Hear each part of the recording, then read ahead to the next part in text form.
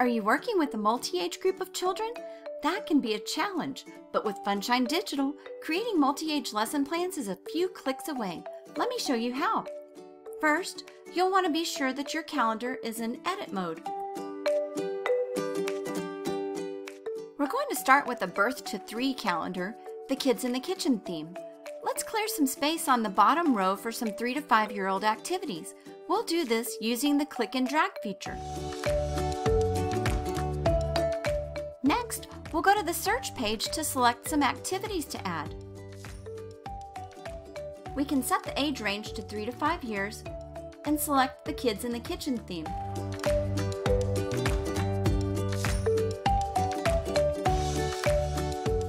Once selected, click Find Activities. The Kids in the Kitchen theme for 3 to 5-year-olds has 90 activities. You can narrow this down by selecting more filters. The activities you choose for your multi-age calendar are up to you.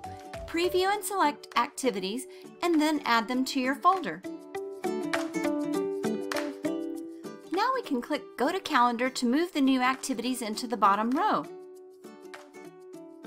All of our preschool activities have been moved into the bottom row.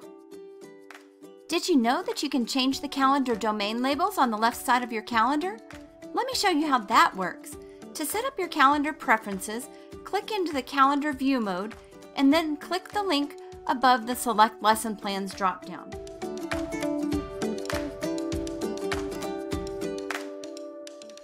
This takes you to the My Calendar Preferences page.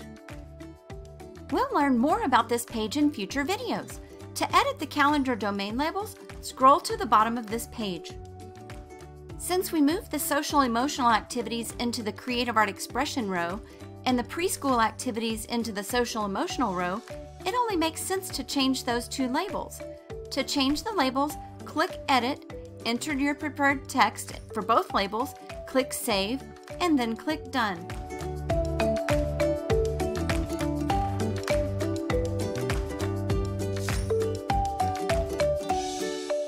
Now you see the new calendar labels on the left.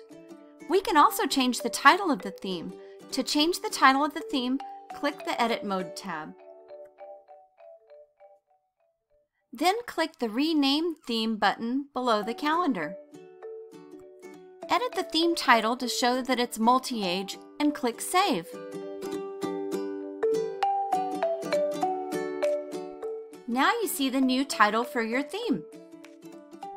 And FYI, any changes you make to the calendar, adding activities, editing domain labels, and setting a new title, for example, will be reflected in the Print Calendar button as well as the materials and resource lists.